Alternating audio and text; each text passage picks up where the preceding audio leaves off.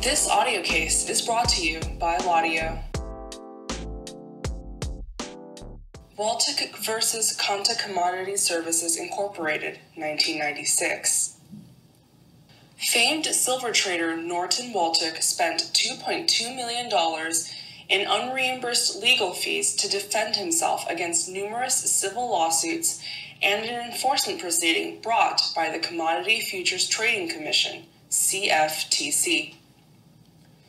In this action under Delaware law, Waltuch seeks indemnification of his legal expenses from his former employer.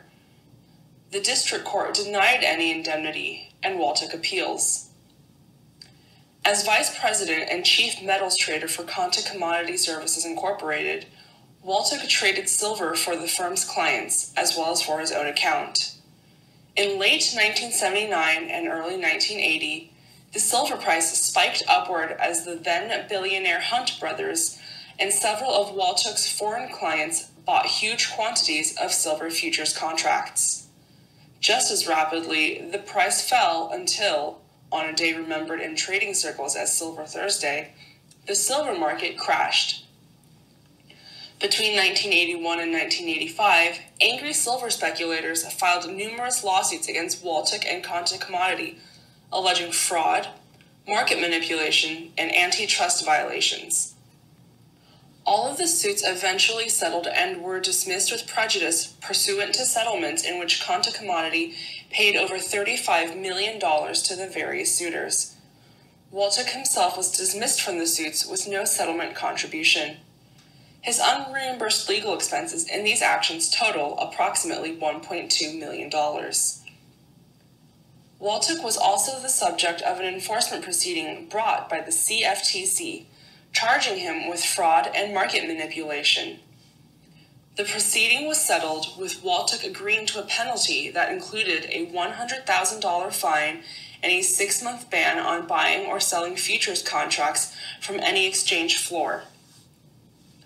Waltuch spent $1 million in unreimbursed legal fees in the CFTC proceeding. Waltuch brought suit in the United States District Court for the Southern District of New York against Conticommodity and its parent company, Continental Grain Company, together Conti, for indemnification of his unreimbursed expenses. Only 2 of Waltuch's claims reach us on appeal. Waltuch first claims that Article 9 of Conticommodity's Articles of Incorporation requires Conti to indemnify him for his expenses in both the private and CFTC actions. Conti responds that this claim is barred by subsection A of Section 145 of Delaware's General Corporation Law, which permits indemnification only if the corporate officer acted, quote, in good faith, unquote, something that Waltuch has not established. Waltuch counters that subsection F of the same statute permits a corporation to grant indemnification rights outside the limits of subsection A, and that Conticommodity did so with Article 9, which has no stated good faith limitation. The district court held that, notwithstanding section 145F, Waltuch could recover under Article 9 only if Waltuch met the good faith requirement of section 145A. On the factual issue of whether Waltuch had acted in good faith, the court denied Conti's summary judgment motion and cleared the way for trial. The parties then stipulated that they would forego trial on the issue of Waltuch's good faith, agree to an entry of final judgment against Waltuch on his claim under Article 9 and Section 145F, and allow Waltuch to take an immediate appeal of the judgment to this court. Thus, as to Waltuch's first claim, the only question left is how to interpret sections 145A and 145F, assuming Waltuch acted with less than good faith. As we explain in Part 1 below, we affirm the district court's judgment as to this claim and hold that section 145F does not permit a corporation to bypass the good faith requirement of 145A. Waltuch's second claim is that subsection C of section 145 requires Conti to indemnify him because he was, quote, successful on the merits or otherwise, end quote, in the private lawsuits. The district court ruled for Conti on this claim as well. The court explained that, even though all the suits against Waltuch were dismissed without his making any payment, he was not, quote, successful on the merits or otherwise, end quote, because Conti's settlement payments to the plaintiffs were partially on Waltuch's behalf. For the reasons stated in Part 2 below, we reverse this portion of the district court's ruling and hold that Conti must indemnify Waltuch under Section 145C for the $1.2 million in unreimbursed legal fees he spent in defending the private lawsuits. Article 9th, on which Waltuch bases his first claim, is categorical and contains no requirement of good faith. Quote, the corporation shall indemnify and hold harmless each of its incumbent or former directors, officers, employees, and agents against expenses actually and necessarily incurred by him in connection with the defense of any action, suit, or proceeding, threatened, pending, or completed, in which he is made a party, by reason of his serving in or having held such position or capacity, except in relation to matters as to which he shall be adjudged in such action, suit, or proceeding, to be liable for negligence or misconduct in the performance of duty. End quote. Conti argues that Section 145A of Delaware's General Corporation Law, which does contain a good faith requirement, fixes the outer limits of a corporation's power to indemnify.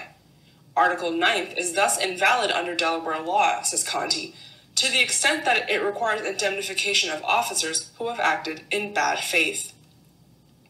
The affirmative grant of power in Section 145A is as follows, quote, a corporation shall have power to indemnify any person who was or is a party or is threatened to be made a party to any threatened, pending, or completed action, suit, or proceeding, whether civil, criminal, administrative, or investigative, other than an action by or in the right of the corporation, by reason of the fact that he is or was a director, officer, employee, or agent of the corporation, or is or was serving at the request of the corporation as a director, officer, employee, or agent of another corporation, partnership, joint venture, trust, or other enterprise, against expenses, including attorney's fees, judgments, fines, and amounts paid in settlement actually and reasonably incurred by him in connection with such an action, suit, or proceeding,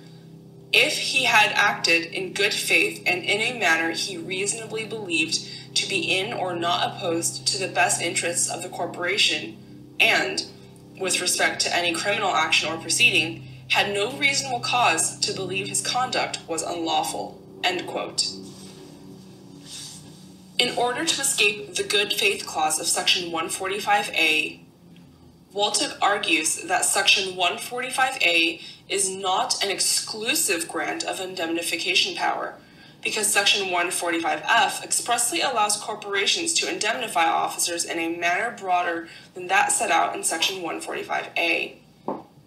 The non-exclusivity language of Section 145F provides, quote, the indemnification and advancement of expenses provided by or granted pursuant to the other subsections of this section shall not be deemed exclusive of any other rights to which those seeking indemnification or advancement of expenses may be entitled under any bylaw, agreement, vote of stockholders, or disinterested directors or otherwise, both as to action in his official capacity and as to action in another capacity while holding such office.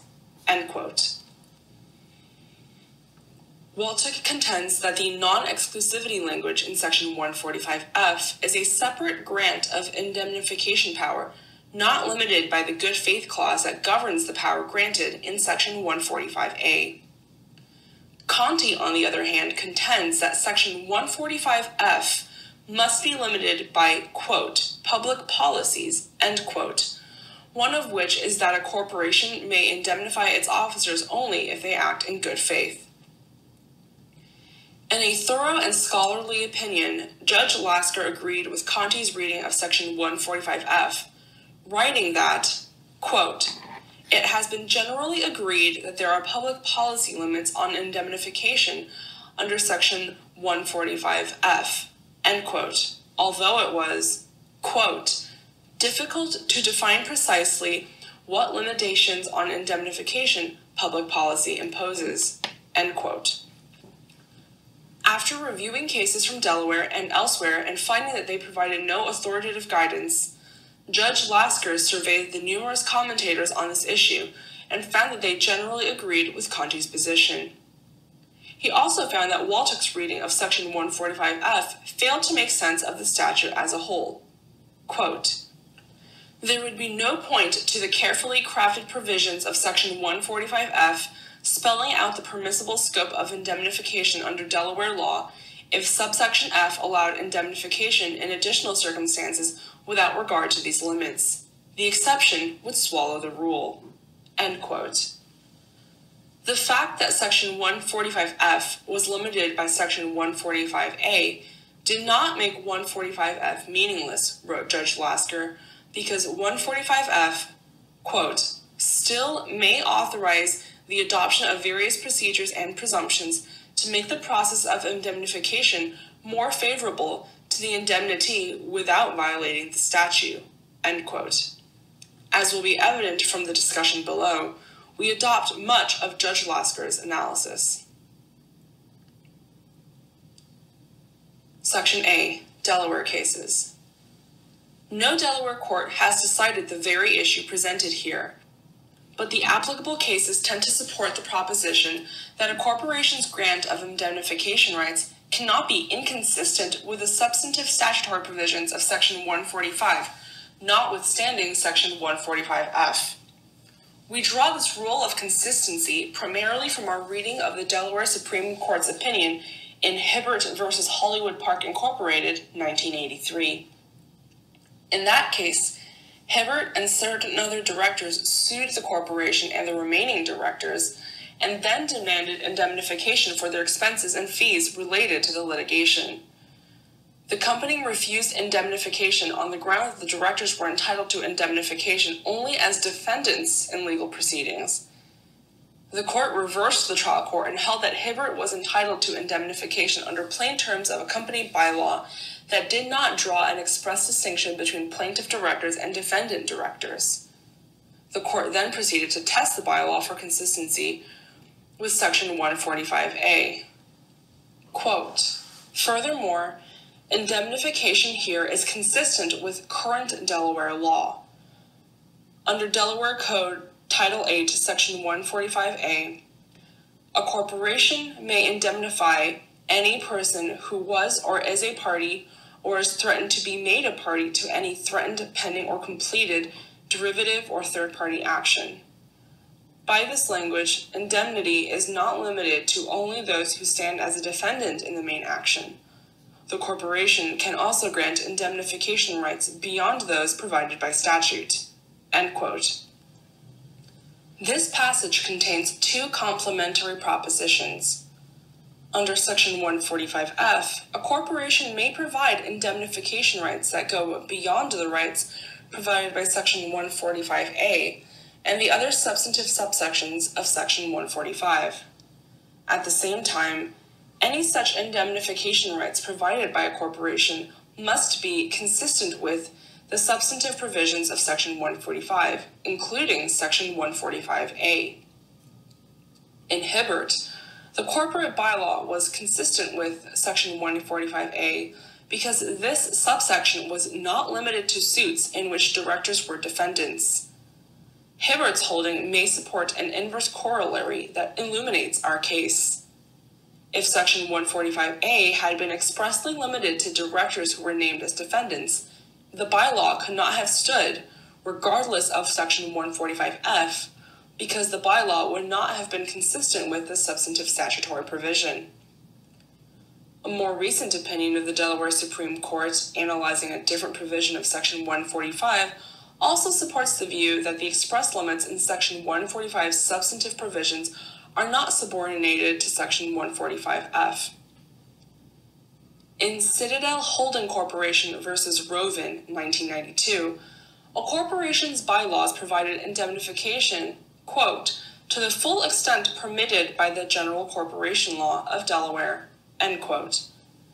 The corporation entered into an indemnification agreement with one of its directors, reciting the parties' intent to afford enhanced protection in some unspecified way.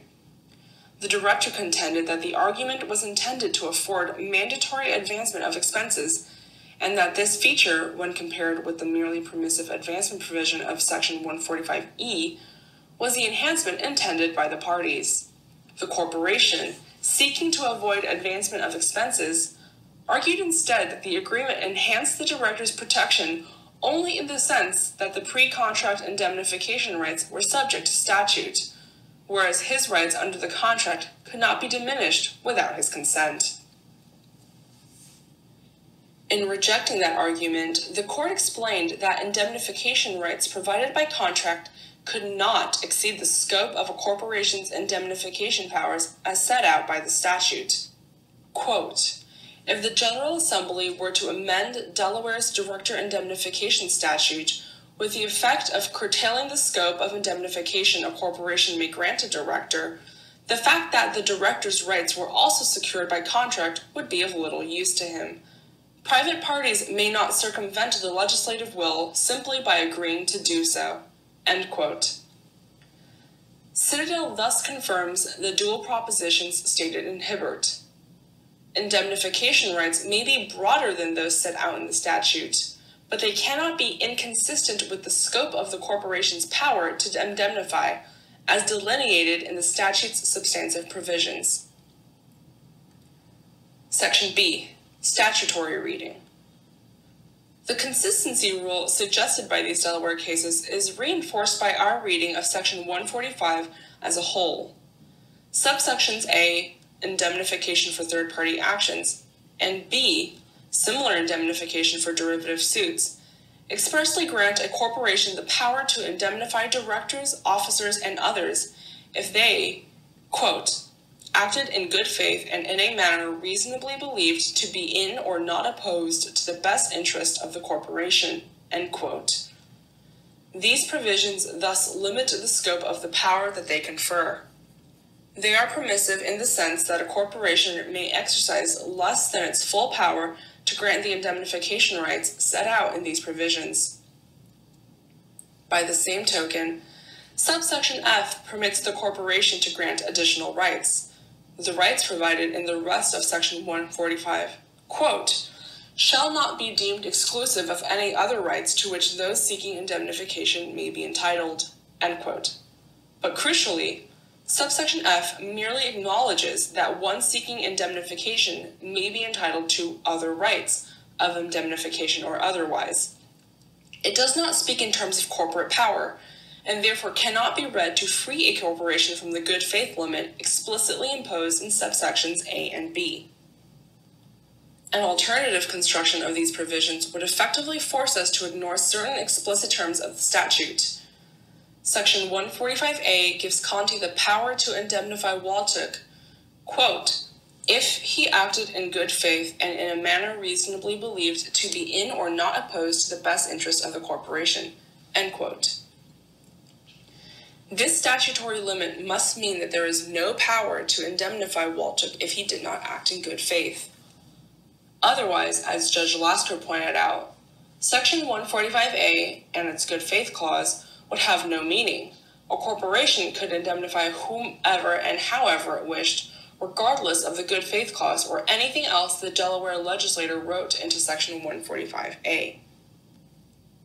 When the legislature intended a subsection of Section 145 to augment the powers limited in subsection A, it set out the additional powers expressly. Thus, subsection G explicitly allows a corporation to circumvent the good faith clause of subsection A by purchasing a director's and officer's liability insurance policy. Significantly, that subsection is framed as a grant of corporate power.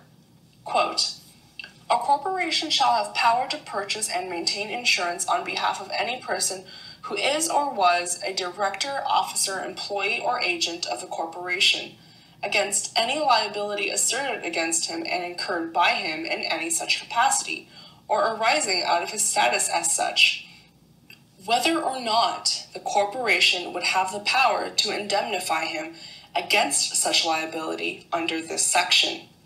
End quote. The italicized passage reflects the principle that corporations have the power under Section 145 to indemnify in some situations and not in others. Since Section 145F is neither a grant of corporate power nor a limitation on such power, subsection G must be referring to the limitations set out in Section 145A and the other provisions of Section 145 that describe corporate power. If Section 145, through subsection F or another part of the statute, gave corporations unlimited power to indemnify directors and officers, then the final clause of subsection G would be unnecessary. That is, its grant of, quote, "power to purchase and maintain insurance," end quote, exercisable regardless of whether the corporation itself would have the power to indemnify the loss directly, is meaningful only because, in some insurable situations, the corporation simply lacks the power to indemnify its directors and officers directly. A contemporaneous account from the principal drafter of the Delaware's General Corporation Law confirms what an integral reading of Section 145 demonstrates. The statute's affirmative grants of power also impose limitations on the corporation's power to indemnify. Specifically, the good faith clause, unchanged since the law's original enactment in 1967, was included in subsections A and B as a carefully calculated improvement on the prior indemnification provision and as an explicit limit on a corporation's power to indemnify. Quote, "During the 3 years of the Revision Committee's study, no subject was more discussed among members of the corporate bar than the subject of indemnification of officers and directors. As far as Delaware law was concerned, the existing statutory provision on the subject had been found inadequate. Numerous bylaws and charter provisions had been adopted, clarifying and extending its terms, but uncertainty existed in many instances as to whether such provisions transgressed the limits which the courts had indicated they would establish based on public policy. It was apparent that revision was appropriate with respect to the limitations which must necessarily be placed on the power to indemnify in order to prevent the statute from undermining the substantive provisions of the criminal law and corporation law. There was a need for a provision to protect the corporation law's requirement of loyalty to the corporation. Ultimately, it was decided that the power to indemnify should not be granted unless it appeared that the person seeking indemnification had acted in good faith and in a manner reasonably believed to be in or not opposed to the best interests of the corporation. End quote. This passage supports Hibbert's rule of consistency and makes clear that a corporation has no power to transgress the indemnification limits set out in the substantive provisions of Section 145. Waltuch argues at length that reading Section 145A to bar the indemnification of officers who acted in bad faith would render Section 145F meaningless. This argument misreads Section 145F. That subsection refers to, quote, any other rights to which those seeking indemnification or advancement of expenses may be entitled, end quote.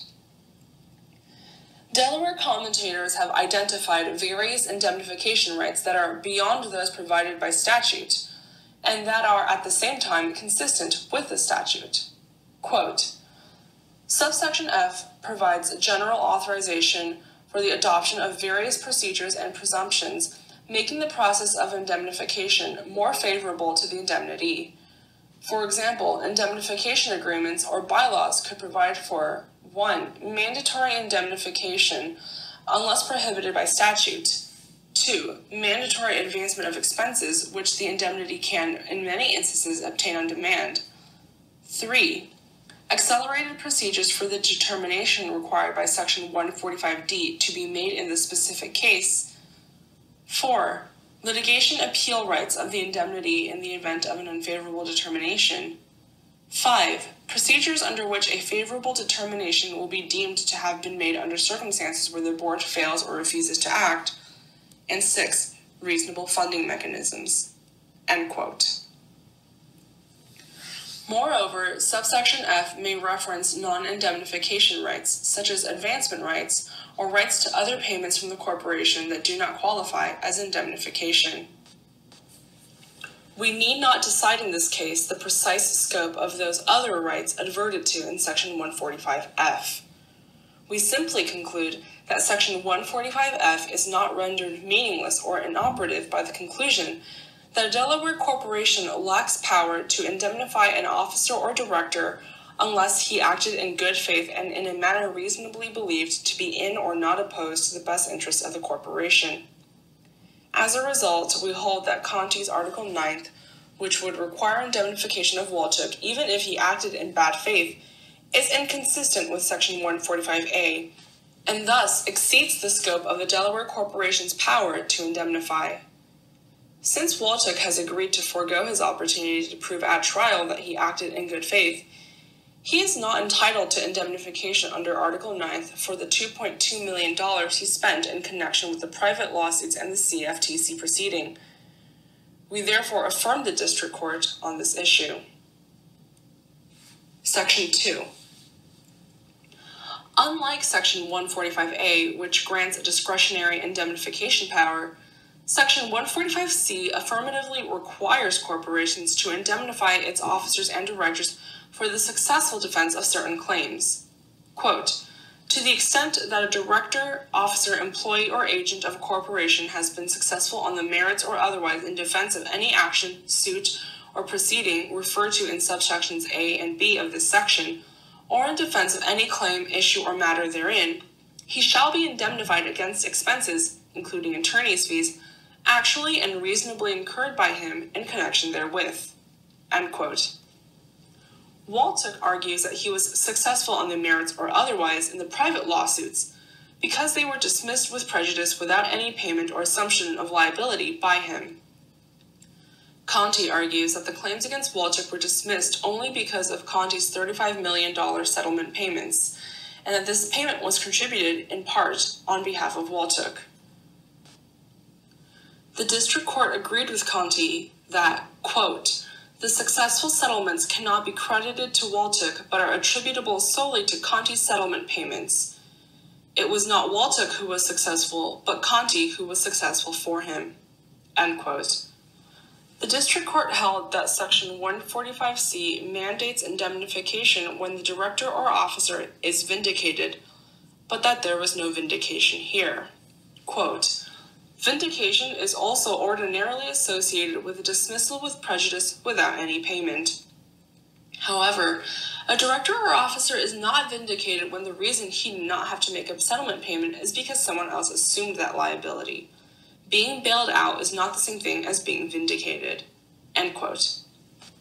We believe that this understanding and application of the vindication concept is overly broad and is inconsistent with a proper interpretation of Section 145C.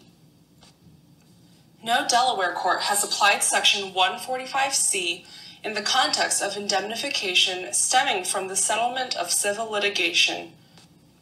One lower court, however, has applied that subsection to an analogous case in the criminal context and has illuminated the link between vindication and the statutory phrase, "successful on the merits or otherwise." In Merritt, Chapman, and Scott Corporation versus Wolfson, 1974, the corporation's agents were charged with several counts of criminal conduct. A jury found them guilty on some counts, but deadlocked on the others. The agents entered into a settlement with the prosecutor's office by pleading nolo contendere to one of the counts in exchange for the dropping of the rest. The agents claimed entitlement to mandatory indemnification under Section 145C as to the counts that were dismissed. In opposition, the corporation raised an argument similar to the argument raised by Conti. Quote, "The corporation argues that the statute and sound public policy require indemnification only where there has been vindication by a finding or concession of innocence. It contends that the charges against the agents were dropped for practical reasons, not because of their innocence. The statute requires indemnification to the extent that the claimant has been successful on the merits or otherwise. Success is vindication. In a criminal action, any result other than conviction must be considered success.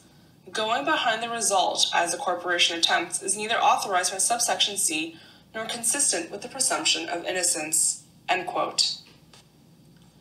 Although the underlying proceeding in merit was criminal, the court's analysis is instructive here. The agents in merit rendered consideration, their guilty plea on one count, to achieve the dismissal of the other counts. The court considered these dismissals both success and therefore vindication, and refused to go behind the result or to appraise the reason for the success.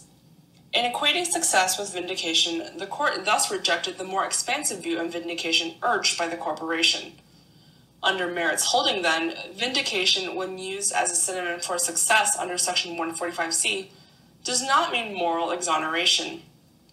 Escape from an adverse judgment or other detriment for whatever reason is determinative. According to Merit, the only question a court may ask is what the result was, not why it was. Conti's contention that, because of its $35 million settlement payments, Waltuch's settlement without payment should not really count as settlement without payment is inconsistent with the rule in Merit. Here, Waltuch was sued and the suit was dismissed without his having paid a settlement. Under the approach taken in Merit, it is not our business to ask why this result was reached. Once Waltuch achieved his settlement gratis, he achieved his success on the merits or otherwise. And, as we know from Merit, success is sufficient to constitute vindication, at least for the purposes of Section 145C. Waltuch's settlement thus vindicated him. The concept of vindication pressed by Conti is also inconsistent with the fact that a director or officer who is able to defeat an adversary's claim by asserting a technical defense is entitled to indemnification under Section 145C. In such cases, the indemnity has been successful in the palpable sense that he has won, and the suit has been dismissed, whether or not the victory is deserved in Merit's terms. If a technical defense is deemed vindication under Delaware law, it cannot matter why Waltuch emerged unscathed, or whether Conti bailed him out, or whether his success was deserved. Under Section 145C, mere success is vindication enough. This conclusion comports with the reality that civil judgments and settlements are ordinarily expressed in terms of cash rather than moral victory. No doubt it would make sense for Conti to buy the dismissal of the claims against Waltuch along with its own discharge from the case, perhaps to avoid further expense or participation as a non-party, potential cross-claims, or negative publicity. But Waltuch apparently did not accede to that arrangement, and Delaware law cannot allow an indemnifying corporation to escape the mandatory indemnification of subsection C by paying a sum in settlement on behalf of an unwilling indemnity. We note that two non-Delaware precedents, one from this court, support our conclusion. In Wisner v. Air Express International Corporation, 1978, we construed an Illinois indemnification statute that was intentionally enacted as a copy of Delaware's Section 145. Our holding in that case is perfectly applicable here. Quote, "It is contended that the director was not successful in the litigation since the third-party claims against him never proceeded to trial. The statute, however, refers to success on the merits or otherwise, which surely is broad enough to cover a termination of claims by agreement without any payment or assumption of liability." End quote. It is undisputed that the private lawsuits against Conti and Waltuch were dismissed with prejudice without any payment of assumption of liability by Waltuch. Applying the analysis of Wisner, Conti must indemnify Waltuch for his expenses in connection with the private lawsuits. The second case, from the Eastern District of Pennsylvania, is almost on point. In B&B Investment Club v. Kleinertz Incorporated, 1979, suit had been brought against a corporation and two of its officers. The corporation settled the suit against it on unspecified terms. One of the officers, Stevens, settled by paying $35,000, and the other, Brubaker, settled without paying anything. Brubaker claimed indemnification under a Pennsylvania statute that was virtually identical to Section 145C, as the court noted. The corporation argued that Brubaker was not successful in the merits or otherwise because the settlement was achieved only as a result of Stevens' $35,000 payment. The court rejected this argument, explaining that, quote, Brubaker is entitled to indemnification because he made no monetary payment and the case was dismissed with prejudice as to him, end quote. Even though there was evidence that the plaintiffs dismissed their claims against Brubaker only because of Stevens' payment, this payment was irrelevant to the determination of success. Quote, that the class plaintiffs at one point in the negotiations sought a cash payment from Brubaker but later settled with him for no monetary consideration does not render Brubaker any less successful than the plaintiff in Wisner, nor is the extent of Brubaker's success affected by Stevens having paid sufficient consideration to enable Brubaker to negotiate a dismissal with prejudice without making any payment. In short, Brubaker was successful on the merits or otherwise, end quote. The same logic applies to our case. The extent of Waltuch's success is not lessened by Conti's payments, even if it is true, as it stands to reason, that his success was achieved because Conti was willing to pay. Whatever the impetus for the plaintiff's dismissal of their claims against Waltuch, he still walked away without liability and without making a payment. This constitutes a success that is untarnished by the process that achieved it. For all these reasons, we agree with Waltuch that he is entitled to indemnification under Section 145C for his expenses pertaining to the private lawsuits. Section 3. The judgment of the district court is affirmed in part and reversed in part. This case is remanded to the district court so that judgment may be entered in favor of Waltuch on his claim for $1,228,586.67, representing the unreimbursed expenses from the private lawsuits. For more audio cases, visit us at laudioforlisteners.com. Follow us on Instagram and Facebook, and subscribe to our YouTube channel.